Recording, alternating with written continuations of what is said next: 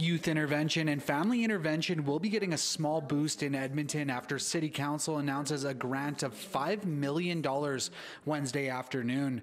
The money is expected to be shared amongst 27 different recipients, and organizations say they've seen a huge increase of need over the last 5 years. We definitely have seen a greater number of families struggling, and a lot of it has to do with the increased cost of everything.